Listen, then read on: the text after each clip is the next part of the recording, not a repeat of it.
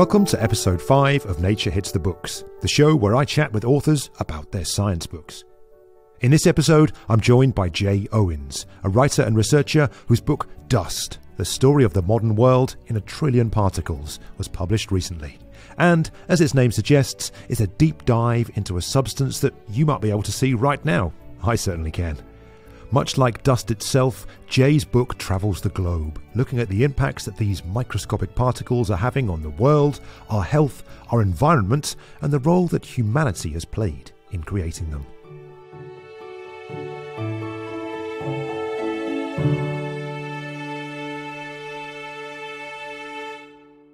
Jay Owens, thank you so much for joining me today. Thanks very much, Ben. It's great to be here. Let's talk about your book then. So, the genesis of it starts somewhat prosaically, I think it's fair to say, when you were putting off studying and looking at the dust floating around your flat. But dust is so much more than the flakes of skin that we have to clean up, I suppose. It seems like it's the ultimate fate of so much stuff. I mean, how are you defining dust in this book? Well, possibly in a way that might annoy some aerosol scientists, but very, very broadly. For me, dust is tiny flying particles. You know, it's a particulate, it's solid. This is important. You know, I'm trying to exclude some of the liquid aerosols here. Typically, you know, sort of 5 micrometers in size, 10 micrometers in size, really minute fractions of a human hair are the inevitable comparison. And it's airborne, it's flying, it starts somewhere else, it's generally been lifted up and it's whooshed off, whether that's just circulating 3 feet around your room when you're cleaning it, or whether it's been whisked into the stratosphere and sort of flung across the Atlantic Ocean. From that, we're looking at mineral dust from the deserts of the world and from agricultural areas as the biggest source of dust. By mass, we're looking at black carbon soot as a particularly potent climate forcer. I'm looking at radioactive fallout. You know, microplastics are tiny modern dust too. It seems like this is a book that looks at scale, right? These tiny microscopic things that you almost can't see, but these microscopic particles having global effects. Well, on the biggest scale, they are heating and cooling our planet, doing both at the same time, depending on what kind of dust we're looking at. And they're also involved in the oxygen cycle, the nitrogen cycle, you know, minerals from the Sahara lifting up and travelling into the Atlantic, feeding algae, which enable them to photosynthesize and produce an enormous part of the world's oxygen. So it's not dead. It's very active out there, interacting with every other Earth system. But of course, it's also a product of our economic activity. You know, in this book, I am writing about capitalism to a great extent. Dust is a result of air pollution. Particulate pollution is the 5th biggest killer on the planet. I believe about 8 million people a year die of diseases caused by particulate air pollution. But it's tiny, it's hard to measure. You know, in economic senses as well as ecological ones, it is actually an enormous force in the world. And one of the things that comes up repeatedly, and I think links into all of those, is the intimate relationship between dust and water, and how our thirst for the latter has led to an increase in the former. Absolutely. So mineral dust, does it make sense? You know, tends to come from deserts, but it also comes from desertifying places in the world. The world's deserts prone to expanding as the world gets hotter, and we use its groundwater, you know, across the American West, many other parts of the sort of the world's dust belt across the middle of the planet. We're pumping groundwater in order to use it for agriculture. You go out into the remotest parts of Nevada or Arizona, middle of nowhere, and there'll be these bright green rings of maybe alfalfa pumped on ancient paleo water, tens of thousands of years old, that's filtered down into the aquifers deep in the rocks. And it's like another fossil fuel almost. We're pumping this ancient water up. The water table drops in these places. And the plants that, you know, when the wind blows, hold the soil together, the plants die. And once you've killed off your vegetation, you then have a surface that becomes a dust-producing zone. One of these places, then, that you do write about quite extensively is what's now known as the Owens Valley. No relation, I have to say. What's the story there? How has dust come to be and what effects has it had? So for many years, Owens Valley, or Payahunadu in the native Paiute language, is the biggest dust-producing source in the United States. It's this environmental disaster zone 250 miles northeast of Los Angeles. And 150 years ago, wasn't there at all. It's this beautiful, remote desert valley with a huge lake, about 110 square miles, and gushing sources of water.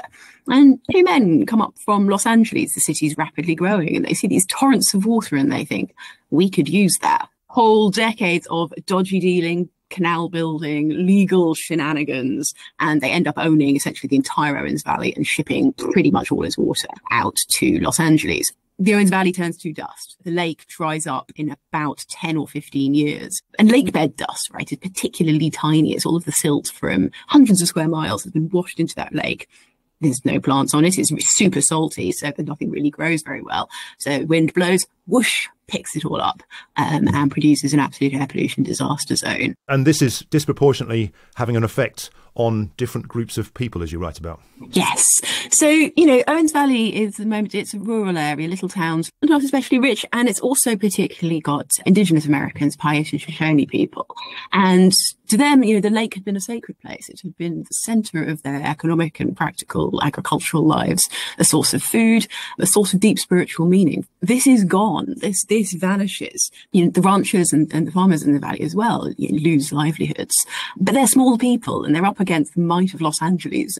And, I write a lot about sort of these peripheral places and the marginal people who live there, who are generally Indigenous. They are people of colour. They are poor white people. They don't win in these battles. And it takes an awful lot to change that, though. Change did happen in the Owens Valley. That's the setup then, the history that this water was taken away. And efforts have been made to try and mitigate that. What has science done in this sort of situation and what effect has it had? The Owens Valley is such an interesting story because it shows not just how the Western Hemisphere's biggest dust source was made, but also how it was fixed. So the story starts really in the solutions in the 1970s with the rise of Environmental Protection Agency and air pollution legislation. You need a model of what air pollution is, what kinds of particulates it's made.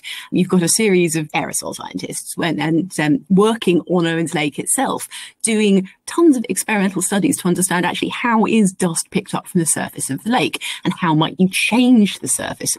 What happens if you put gravel on it, if you dampen it, if you put ruts into it and it changes how the air flows. If you grow vegetation on it, what kinds of vegetation might like to grow there? So that starts to produce a scientific basis for how the dust might be stopped. And combined with about 20 plus years of vicious legal battles, in 2000, the Department of Water Power were required to return some water to Owens Lake and start building dust control works. So now you have this place that looks like a building site almost. It's huge trucks carrying aggregates, hundreds and hundreds of miles of water pipe, pools of brine, pools of water. It's the least natural looking environment on Earth, but it did two things. Firstly, it did genuinely reduce the dust levels. I can't say that this is fixed. There is yet more legal battles, but reduce the dust levels much, much closer to safe levels. And it's also turned into, astonishingly, a kind of special wildlife zone that all of the birds that migrate up and down the Western Flyway in the United States inland, they see a little bit of water come back and they're like, yes, we're going to sit on it and eat brine shrimp. So in only about 5 or 6 years, this place had gone from a sort of dead, dry place into a kind of astonishing preserve for waterfowl. Tens of thousands in their annual migrations sort of sit down on the lake in the spring and in the autumn and gorge on the brine fly that live there. It's this sort of proliferation of wildlife on what looks like a building site. It's the strangest site in the world, but it's strangely beautiful. And this isn't just the case in the US. You've got the story of the Aral Sea between Kazakhstan and Uzbekistan, which, despite its name, was, and I think that word needs underlining, was the 4th largest lake in the world, and it is no longer. And yet again, we now find ourselves in a situation where dust is rampant. Yes, absolutely. So it's not a dissimilar story to the Owens Valley in a sense, but there it's the growth of Los Angeles, the city. For the Aral Sea, it's cotton targets in the Soviet Union and Moscow demanding increased cotton production. Cotton is freakish, it needs tons of water, but it also grows quite well in deserts if you have the water supply, which deserts don't. So you're fishing it out the Amu Darya River, the river stops flowing, and the Aral Sea, again, it turns into a dust bowl. It's super polluted, lots of heavy metals and minerals and the pesticides that have been used. It's really not good for anybody's health. It gets picked up by the wind and starts being inhaled by the people that live nearby. And what effects have been seen in the Owens Valley and where the Aral Sea is/was, I suppose. In both places, you've got rise in asthma as the first kind of big sign. People's lungs are irritated by small particulates. This extends on to bronchitis, other lung diseases. Also, I think there's a lot of kidney diseases around Moynac in the Aral Sea area because the salt is getting into the water supply as well. There's not really clean water there. Dust has the ability to get properly inside our bodies. The smaller the particle is, the deeper it can get in. So big dust, at least, is stopped by your lungs. You've got your cilia, you've got the sort of the body's defense systems, but really small dust under about a micrometer in size gets through into the bloodstream. And once it's in the blood, it can go anywhere and it can do anything. Every organ in the body is potentially affected by dust and particulate air pollution. And latest research is finding that it's a big cause of heart disease and heart problems.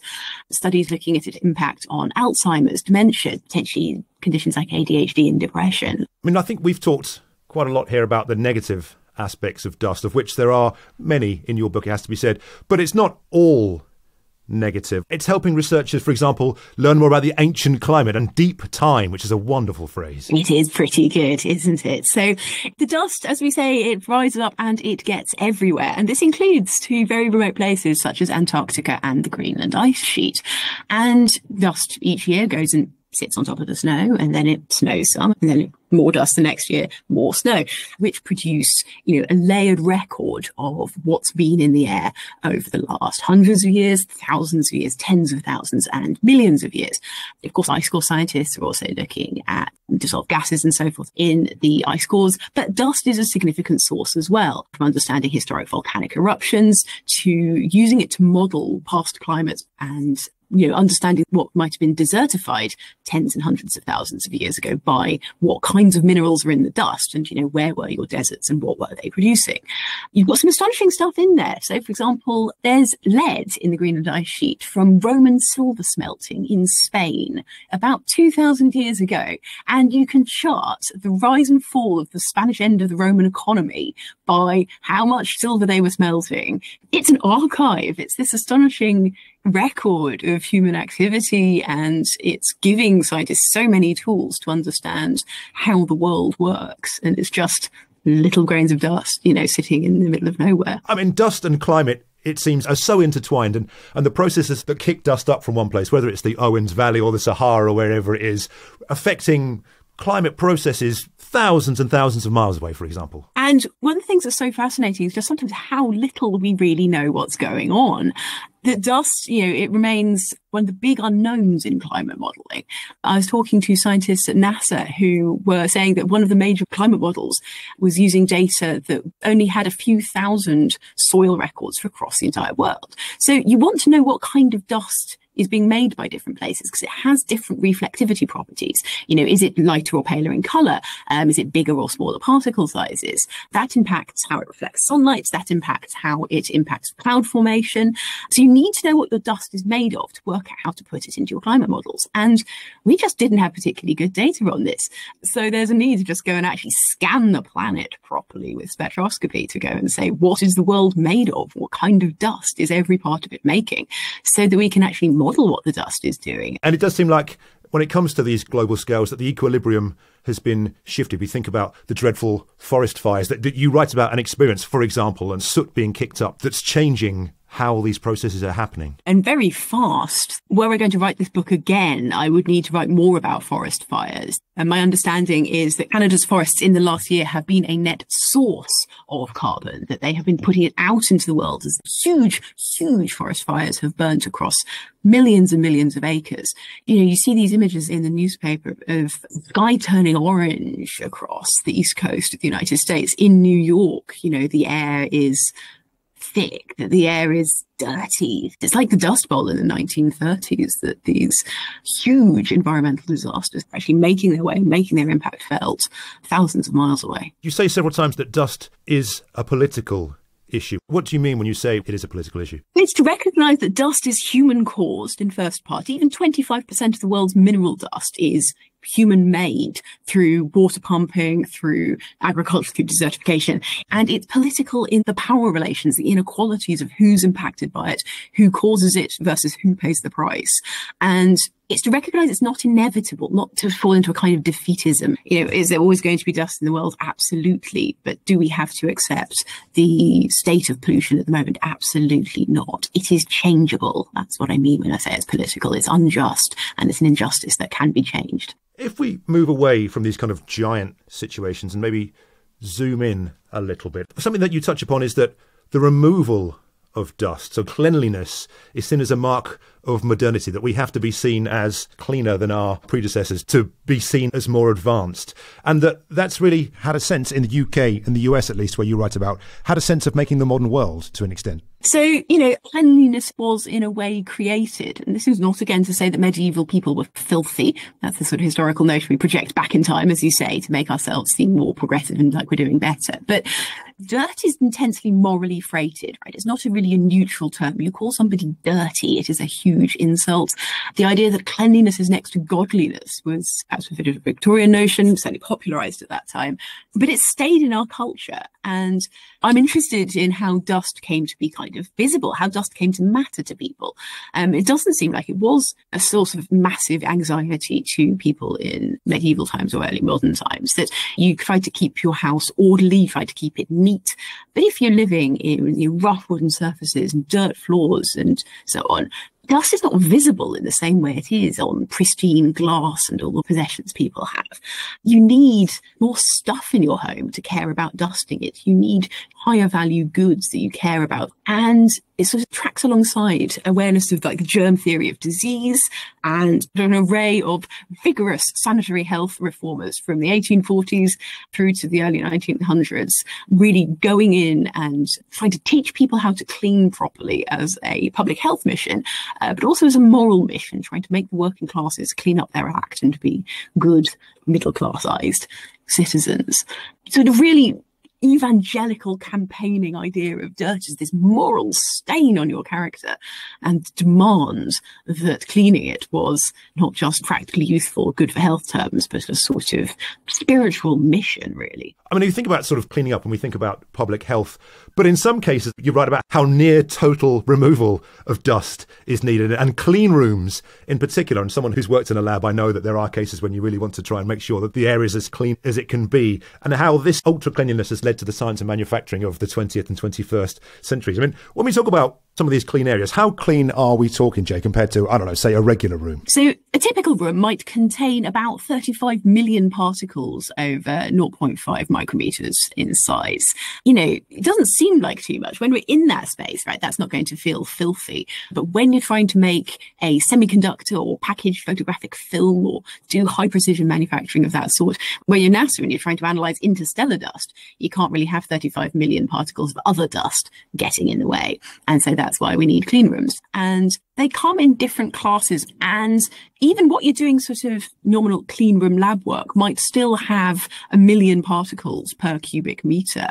Each standard of cleanliness goes down an order of magnitude, so 100,000 particles per cubic meter, 10,000 particles per cubic meter. Once you're trying to only have 100 particles per cubic meter, this is incredibly difficult. You have to look at every single material being used in that environment, that it doesn't decay over time. There's complicated measurements of airflows. You have to have clean room cleaning cloths, because your normal textiles just shedding fibers all over the place. It's filthy. So as I understand, the cleanest place in the world is a facility in Milliken, South Africa, used for manufacturing clean room cleaning equipment, which is very poetic, very pleasing indeed. But, in order to make the microchip, in order to make the atom bomb, you need clean environments. You can't do microscale electronics in super dust-ridden environments. And so in this way, dust is part of the making of the modern world. Its expulsion, in this case, enables the technologies that we use. You mentioned the atomic bomb there, and the A-bomb is symbolic of the modern world, but also of dust creation as well, and that its birth and testing led to a huge amount of this stuff being kicked up. What's the legacy of the tests that have happened, and what are researchers finding in terms of how this dust is affecting people? So when we talk about the atom bomb, we very often think only of Hiroshima and Nagasaki when it was used in war, but there have been thousands of other atom bomb detonations in order to build and test these bombs. And particularly in the 1940s, 50s, and very early 60s, these were above ground bomb tests. And subsequently, it was started to be buried and done underground, so at least the mushroom cloud and the dust could be contained. But those 1950s and 60s tests had enormous and under-recognized health consequences, because huge amounts of irradiated, not just the bomb material itself, which is of course radioactive, but irradiated soil, all of it is just flung up into the air. The bomb tests are done in remote places, almost always, in fact, on indigenous land, really rural places, people not given much choice in what happens there. But the fallout stays aloft 5 or 6 days, which is long enough for it to blow across America from Nevada, where the tests happened in the States, or blow from Kazakhstan, where Russia did its tests, or Australia, the Pacific Islands. And that fallout falls everywhere. And different types of nuclear isotopes obviously have different decay lengths, but some of them hang around for a very, very long time.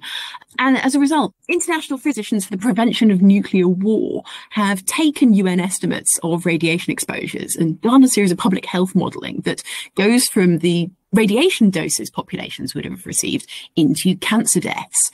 And they use this to estimate the number of cancer fatalities caused as a result of above-ground nuclear testing. They reckon that only a fifth of those deaths would have happened by the year 2000. There's this long tail of deaths in centuries to come, many of which we haven't seen. And they estimate as many as 2.4 million people will get cancer and will die as a result of the nuclear testing.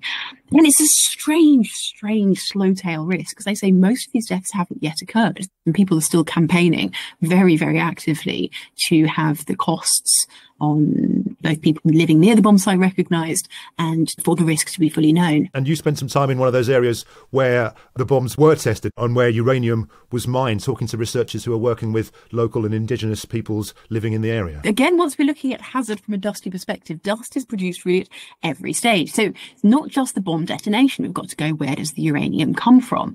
A lot of it's mined in the Four Corners region of the United States, so Arizona, New Mexico, Utah, Colorado, which a lot of this is the Navajo Nation Reservation and Pueblo reservations. And about 60 miles west of Albuquerque, New Mexico, you had the Jackpile Paguate mine was dug. The largest uranium mine in the world at the time, sort of about 8 miles long, and it's built about 400 meters away from the village of Paguate on the Laguna Pueblo reservation. And, you know, it's a mine. People are using explosives to loosen the rock, carting tons of rock around there. And a lot of local people are working on the mine themselves. This is the 1950s and 60s. There is no sense of occupational health at work. There are no dust masks. There are no radiation dosimeters. You know, the ground shakes in people's homes. Dust falls onto the food they eat. The miners come home dusty. Their wives take their clothes and wash them. And in that way, women and children are exposed as much to the dust as predominantly the men who are working on the mine itself. And so what they find is that a generation before, doctors had been looking at Navajo people and Pueblo people and saying, do they not get cancer? Are they immune? You've got really excellent population health. And then in a few years, men are dying in their 30s and 40s from cancers, from lung diseases. And it just sort of takes a generation. And it's still an issue now, even as the mine has stopped operating. And the word is remediation. How do we improve? How do we sort of restore a site the size of the world's largest uranium mine? It's a huge task, but there's scientists at the University of New Mexico. I spoke with a fantastic interdisciplinary team. You've got people working across pharmacy, engineering, anthropology, geography, chemistry, looking at what has happened in our landscape nearby, what has been the cost, and what can be done about it. And it's the best example I think I've probably ever seen of scientists working in partnerships with local citizens. They're doing things like testing every water well on the Navajo reservation, which wells are contaminated, which aren't, which are safe. Looking for ways, for example, bioremediation, using plants that can actually store minerals more effectively. If you supplement people with zinc, for example, that prevents their bodies taking up the heavy metals so much. And a cheap zinc tablet for a few pence per day can keep people's health safe. And it's just joining the dots on every single way heavy metals can impact the body and finding solutions at practical local sources. So hugely inspiring stuff. People are really motivated by trying to restore not just the land, but justice and equity to the populations that have been affected by it. Joining the dots seems so important for so many of the issues that you talk about and situations that you talk about, because this is actually connected to this, but we didn't know that in the 1930s when we did that, and now we need to try and figure that out. And there's a legacy aspect to a great deal of the stories that you tell. You know, how dust operates in our culture, there's this story about history and time and recognising the long duration of things, of, ruins, and that poeticism from it, I think, can help us look at places over time and help to think about these longer durations, not just what is this place now, but what does it become when we have stopped using it? Can we make good ruins? Can we build from our modern infrastructure today something that's going to work in 10,000 years? Well, finally, I mean, you've been on this journey and you've taken a broad look at, I guess, what could be considered a very niche subject that we just wouldn't consider a lot of the time, right? Unless we're cleaning up or whatever it is. What has this journey taught you as a person? I mean, are you conscious of what you're breathing in when you're walking around, for example? A little bit. As a cyclist in London, you get in and you sort of get a cotton pad and wipe it across your face and you see this black grime. I think, I'm not anxious. I'm not personally vibrating in panic with every lungful of air I take. It's really just taught me a lesson about how interconnected everything is. Recognizing we're permeable. We aren't just powerful agents acting on the planet and shaping it to our very whims. The planet gets back inside us, quite literally. Everything we do produces dust. That dust gets into our bodies. And there's a kind of humility in that. What we make sort of has an ability to fight back a little bit. And if we can recognise that seems like quite a good way to build a bit more of a sustainable future. Jay Owens, thank you so much. Thanks very much. It's been a pleasure to talk. Jay Owens there. Her book, Dust, The Story of the Modern World in a Trillion Particles, is out now. That's it for episode 5 of Nature Hits the Books. If you have any feedback on the show, why not ping us an email to podcast@nature.com with the subject line, Nature Hits the Books. Otherwise, look out for the next episode soon. The music used in this episode was called To Clarity by Air Ray via Epidemic Sound and Getty Images. I'm Benjamin Thompson. Thanks for listening.